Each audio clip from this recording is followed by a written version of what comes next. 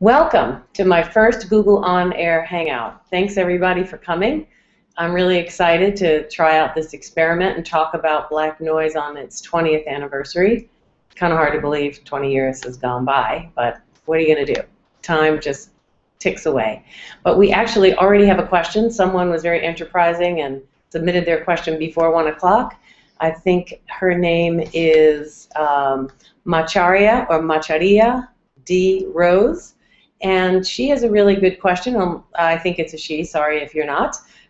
She wants to know if I think that there are other elements of other black musics that have not been implemented in hip-hop, and should they be? What's interesting is that she's asking about elements of other black musics in hip-hop, which is sort of the fundamental logic of hip-hop. Many of you know that one of the most innovative parts of the development of hip-hop/rap music is the use of materials from other African American and other worldwide musics, taking sounds and samples and rhythms and creating a whole new kind of collage out of those other sounds. So in fact, you have gospel, soul, R&B, funk, disco, jazz as really fundamental elements in hip-hop. So to answer the question, I'm not even sure that there's any genre that hasn't been included in one way or another in particular. Hip-hop has always been really profoundly invested in using lots of what we call sort of recorded or raw materials.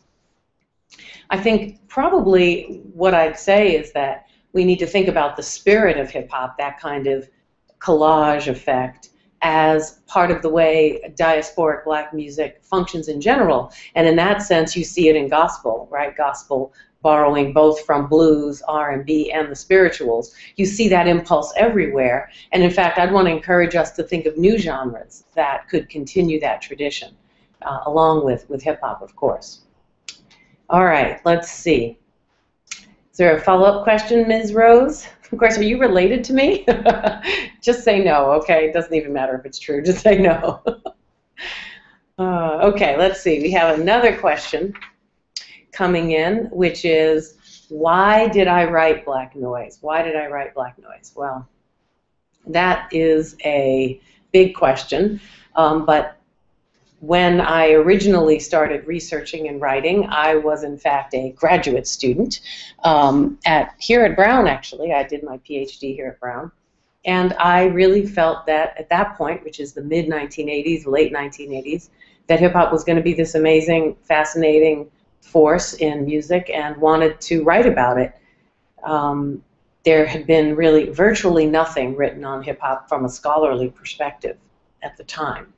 So it was a little bit of a risk, a little bit of kind of going out on a limb. And, I just had a kind of spirit of entrepreneurial, trailblazing type of energy about it. And I felt that someone needed to take it seriously. So I took it on. And I'm glad I did. I'm glad I could be part of the first generation of people who wrote about it in a sort of serious and, in some cases, overly scholarly way. There's some word choices in Black Noise that seem unnecessarily obscure to me now. But it was also important that it be taken seriously in academic circles. So that's what motivated me to do it. All right, I'm keeping my answers for me relatively short so that I allow more questions to come through. Let's see if there's anyone else out there with a question for me. What else do we have? Let's see. All right. Okay, here we go. M. Handy, or M. Hardy. Sorry about that, M. Hardy. And this question is, what are your thoughts about the influence of specifically lyricist Ice Cube, and how his influence almost single-handedly changed the whole landscape of rap and black culture? So I'm going to assume Handy and Hardy, and you should correct me if you mean something different here, just follow up. but I'm going to assume you're using Ice Cube as a kind of lyrical primary figure for West Coast, what some people would call sort of, LA gangster rap. If you mean something much more specific about his lyrical style, you should say so in a follow-up question, because I can't answer that unless that's what you're focusing on. There's no question that Ice Cube, and I think, by extension, I think Dr. Dre is pretty significant in this regard too, in using some of the spirit of a certain kind of what at that point was an East Coast tradition of a kind of, an aggressive form of direct confrontation in lyrics. Public Enemy and others on the East Coast were sort of the progenitors of most of that at first. But what Ice Cube and NWA in general did was really capture the Los Angeles context for a particular type of community/alienation at the same time. And the direct confrontation with police, while common on the East Coast in some way, was much more significant in the lyrics of Ice Cube and others, and the everyday sort of almost nonchalant tone that West Coast lyrical style took up, the sort of nonchalant everyday life style that was really important and interesting. One of the reasons Ice Cube and others created a kind of tension in their music, from my point of view, is that on the one hand they had that kind of driving, aggressive sort of street gang tone, but they also had almost a southern Texas and Arkansas West Southern sort of lyrical, lilting quality. So you had, it seems to me, a certain kind of tension that you didn't have in East Coast hip-hop, which you had a lot of the aggression, but it was more quick and sharp and intense. But the West Coast had a little bit of almost opposition going there that I think created a lot of creative energy and tension. I'm not so thrilled with the film history of Ice Cube, but that's a different question. All right, we got some more questions on tap. What do we have? What do I think? What are my thoughts about the lack? Let's see, what do we got? What are my thoughts about the lack of female presence in mainstream hip-hop, and why female lyricists of the caliber of Jean Grey choose to remain underground? This is from Dara Nix Stevenson. Thank you for this question, Dara. Well, I could be here all day about the sort of marginalization of women, or some people call them femcs, in hip-hop. But I think, the main point I would make is that women in hip-hop and women in many aspects of music, but especially in hip-hop, have been really driven to the margins through a wide variety of forces that are working together. So they've been driven to the margins, firstly, by the fact that most adolescent youth culture tends to be very gender polarized, and hip-hop is extremely masculine in its control mechanisms. Boys and young men narrate and control those spaces very strongly, and do so in ways that often exclude women. The record industry capitalizes on the use of a certain kind of black masculinity as its primary calling card for selling hip-hop. And so women, by definition, unless they're extremely masculine in their portrayal, which some are, they're automatically going to have to find another niche to occupy. And so the kind of market value of street aggressive black masculinity for the industry in hip-hop has rendered lots of variety of black expression less visible. So that would include black men who don't take up that persona as much.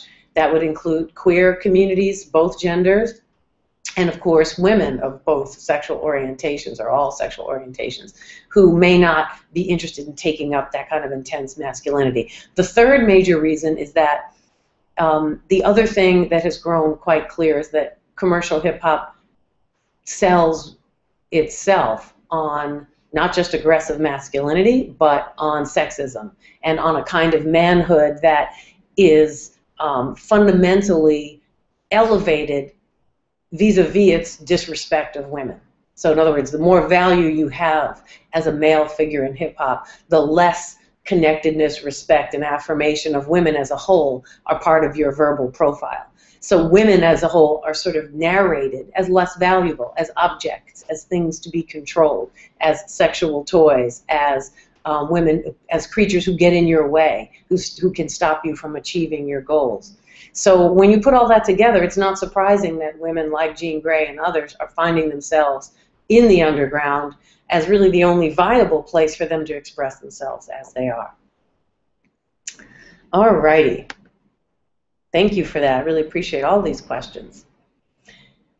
Wow, how do I feel about the impact that Black Noise has had on upcoming scholars? Well, I've gotten a lovely set of emails and notes and texts and tweets and Facebook posts and just general communication over the years, which has been so enriching to me. It makes me very proud that something I chose to do that was fairly unconventional at the time and took some significant risk on my part professionally. I didn't even have a career when I did it, and all the signs were that I wouldn't have one if I wrote on hip-hop. That those risks paid off insofar as many people feel that it helped them see that you could take something that was in your everyday life and really take it seriously, analyze it, be critically engaged with it, and participate in scholarly circles through that route. So, I think ultimately I'm really excited about that. I think one of the things to really remember for younger scholars and younger people who are reading Black Noise is that that was an era. Everything that was true about Black Noise and about hip hop in 1990 to 1997 or 98 is not necessarily true today and not necessarily going to be true going forward. So that music and culture changes over time. The effects and the structural forces that shape it change dramatically over time. And we shouldn't talk about it as if it's almost frozen in time. But what applied to hip-hop in 1989 will apply in perpetuity. So that would be something I'd want younger readers to really keep in mind. All right. Let us see. What else do we have?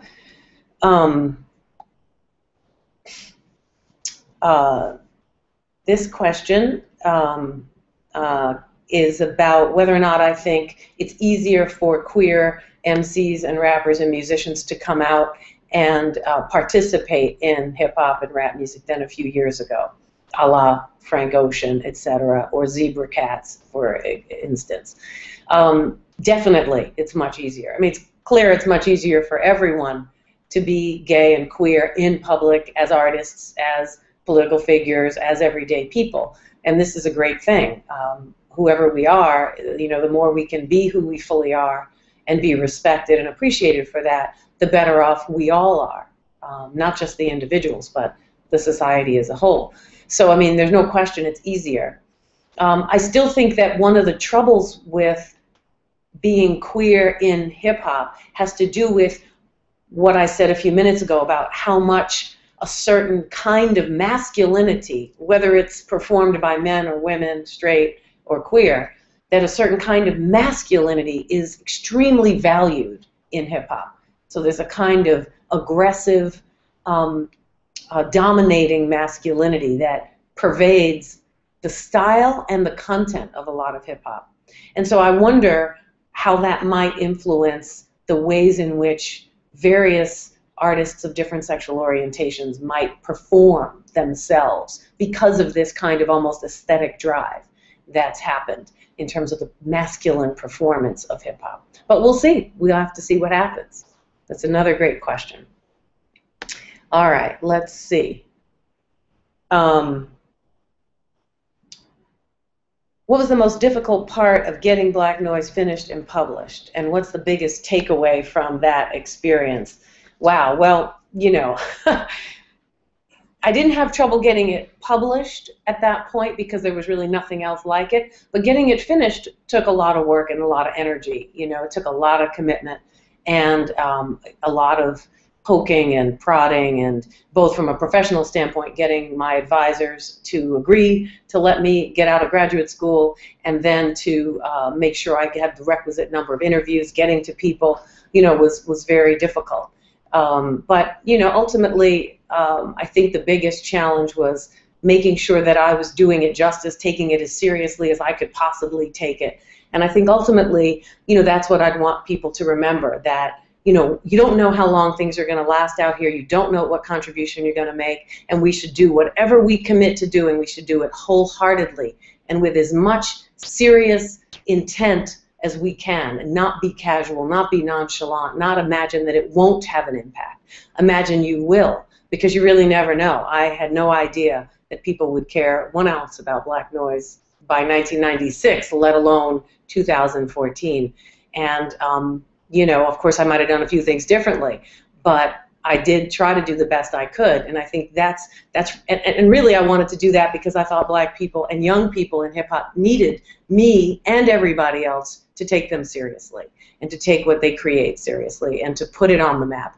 Not to just take the easy route and follow the most popular thing or follow the most popular artist and just do a profile, but instead to really put it in historical context, take it seriously.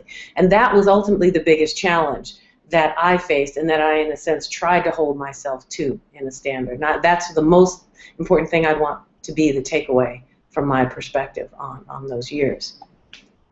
Okay. We have a question about the fact that there's been substantial work on the negative impact of commercial hip-hop on black girls.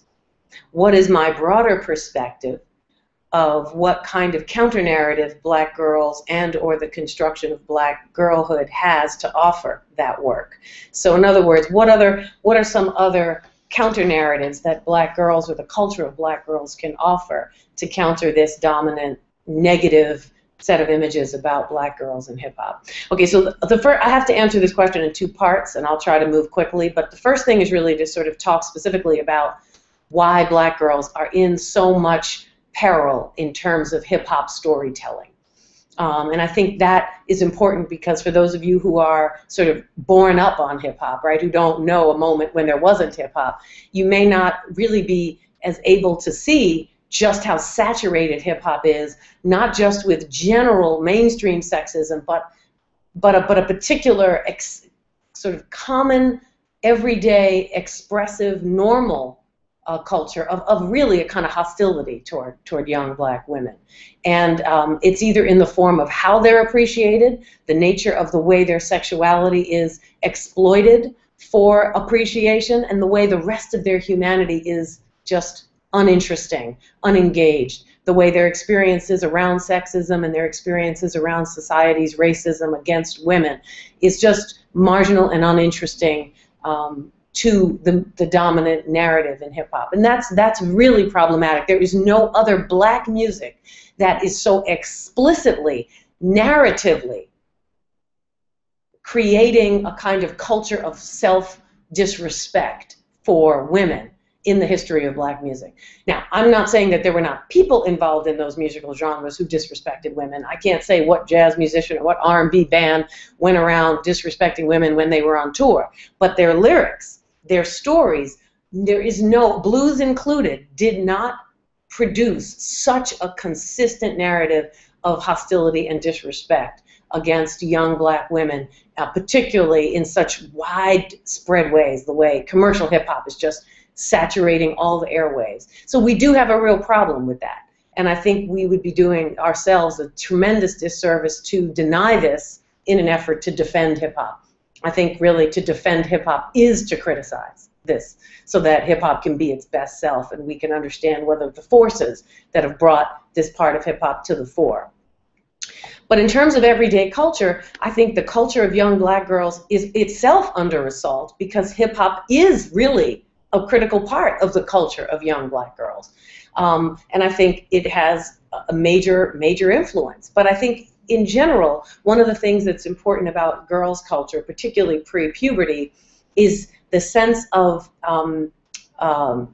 confidence about overcoming things. You know, young girls, lots of researchers on the psychology of young girls, in particular the psychology of young black girls, is that they are able to imagine and move toward goals that are seemingly very likely to be insurmountable, but to practically and profoundly move toward those goals with a level of confidence that's extremely important. I think if we could harness those spaces and build them and develop more critical skills, it would be really, really important. And it could transform what's going on. All right, let's see. What are some key differences between Black noise and hip-hop wars? Black noise in 1994 and hip-hop wars in 2008. Well, they're vastly different. They're vastly different books. You know, Black noise was written at a moment when hip-hop was not a global phenomenon. It wasn't, you know, largely controlled by major corporations around the world. There were thousands of local outlets for creativity, including small Black radio stations that were able to promote local narratives. There were spaces for public performance. It was a much more organic environment. So part of what the goal of Black noise was to reveal just how important socially, psychically, emotionally, and politically hip-hop was, and musically, to the world. What drove hip-hop wars was a deep worry that the most powerful, the most progressive, the most sustaining, the most enriching elements of hip-hop that were largely part of a long tradition of Black music as a sustaining, spiritually enriching part of Black people's survival in the West was being depleted, and that hip-hop's primary energies were for profit, for self-exploitation, and for the entertainment of others who mainly wanted to enjoy and discard whatever it was hip-hop was giving them and give them the right to perform a certain kind of Blackness without taking seriously the enormous pain and suffering poor Black youth, particularly in major cities, continue to face. You're looking at an unemployment rate for Black teenagers in Chicago that's about basically 100%. It's between 90 and 95%. And, you know, that's not the kind of number that's in any way acceptable. By contrast, for whites, it's on average, you know, 20, 25%. It's a massive difference. So you're talking about economic evisceration, incredible police profiling, very limited job opportunities, and all of the stresses and struggles that generations of discrimination creates. And I felt that what had happened to hip-hop was that it was no longer able to adequately help us address those concerns at the same time as create a bomb of community possibility, which was what I thought hip-hop was largely giving the world in the 1980s and early 90s. So hip-hop wars, the biggest distinction is a challenge to the commercial takeover and to Black complicitness, to Black people's willingness to participate in that takeover. You know, Russell Simmons, you know, P. Diddy, Damian Dash, Jay-Z, etc. I'm just giving you some examples. I'm not targeting them in particular, but that it's easy to say it's a white corporation phenomenon, but frankly, there are a lot of Black middle-class entrepreneurs who spend a lot of their time trying to figure out how to participate in that takeover. So that's what Hip-Hop Wars is trying to do, is challenge that process. Okay, let's see. All right. We have a question about what surprised me the most about how Black noise has been received over the last, oh wait, we have a, okay.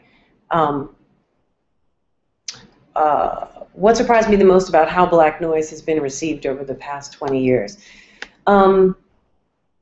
I guess, you know, probably just how nourishing it's been for some young scholars in terms of giving them a language to think about the culture as a whole. You know, there's been a lot of great books written over the last 20 years on hip-hop. There have been some okay books written. There have been some not-so-good books written on hip-hop.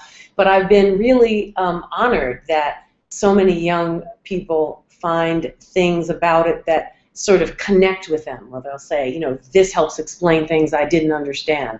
And there's a lot around the structure that created hip-hop socially that hasn't really been adequately continued in the scholarship. And so I'm really impressed by the fact that young people have found so much in that process from Black Noise, how hip-hop comes into being, what are the forces that push it into existence. So that's been a major factor. Okay, Nate has a question. Nate Howe. What do you wish you had included in Black Noise? Oh, that's a good question. I think the thing I wished I had spent some time on was freestyling and the importance of improvisation and the performative spaces of the cipher. I would say those three things I wish I had spent time on. I think, the chapter on the music and the technology was a good thing to have done. If I had it to do over, I would have added a chapter on, or a section on, the notion of improvisation and the complexity of lyrical performance and improvisation. I don't think there's been enough work on that so far. All right. Let's see. If you're watching or listening now, there's a lot of room in the queue. I think there's only one question in front of you, so go on ahead and ask me any questions you want. We still have about a half an hour. So let's see. This one is, what would you most want to tell readers who might be reading Black Noise for the first time in 2014, 20 years after it was written? Well, I think I'd want to say a couple things. One is that I think I said this a little bit earlier. It's not 1989. It's not 1992. It's not 1994. So some of the political statements about hip-hop does not apply today as easily. I think that hip-hop's role as a resistive cultural movement is not nearly as consistent as it used to be. I think a lot of hip-hop embraces market culture. And market culture, for the most part, is a profoundly destructive force for poor people. And I think for poor Black people, it's extremely destructive. And therefore, it's not something that I think should get understood as resistive. And I think a lot of times we come to books and we think, oh, this is true in perpetuity. Well, it's not. So the question is, where is resistive hip-hop today? What is resistive hip-hop? Don't assume all hip-hop is resistive in the way that in some ways Black Noise implied, partly because of the time frame and the context and what hip-hop was in that moment. So I would, I would really want to caution people about that. And I guess the second thing I would say is to try to carry forward the spirit of the idea that Black Noise was trying to get at, which is that, culture matters, and what we do and what we consume and the world we live in is often mediated and transformed by the things we're invested in. So, when hip-hop artists were the first to really start to rhyme about police profiling and many other kinds of things that are now in the mainstream, about incarceration and the experiences of trying to be unemployed and bad schooling, and that these things really matter for us to be aware and to have a story for ourselves. So I want people to take away the sense that they have an obligation to do the same thing today, whether it's hip-hop or not, sort of to find what the hip-hop of today would really look like. Not hip-hop as it exists, but the spirit of early hip-hop in today's generation. And I think that would be something I'd really love young people to take away from it. Okay. Not a question. Oh, this is really sweet. I really appreciate this, Handy. It's just a statement about thanking me for this hangout and for my drive and studies and providing a valuable voice in the art form, and you didn't want me to go by and not know how much I'm appreciated. Thank you for that. I appreciate it. It's, it's complicated to do this kind of work because sometimes you have to make people angry, and sometimes you have to make people who love hip-hop frustrated, and people who are invested in some of the worst elements of what society gives us, partly because it's so easy to be invested in them, and it's so funky sometimes to be invested. So it's hard to, you feel like you're kind of breaking people's hearts when you tell them, you know what, this is not what you think it is. This may very well, really harm people, even though we love it so much. So I really appreciate that. Now, I'm hearing that we, in fact, only have 30 minutes. Is that right? Hold on a second, everybody out there in video land. Yeah. So we actually have to end now? Holy mackerel, I thought I had an hour, but it turns out I only have a half an hour. I don't have any idea why. If you're there and you have questions, tweet them to me, and I will try really hard to follow up this afternoon with some tweet replies to your questions if you're in the queue. I guess we're having a technological problem of some kind. I'll figure it out. Maybe we'll do another one soon. Thank you all for coming. I really appreciate it, and let me know what you thought, and we'll try it again. Bye-bye.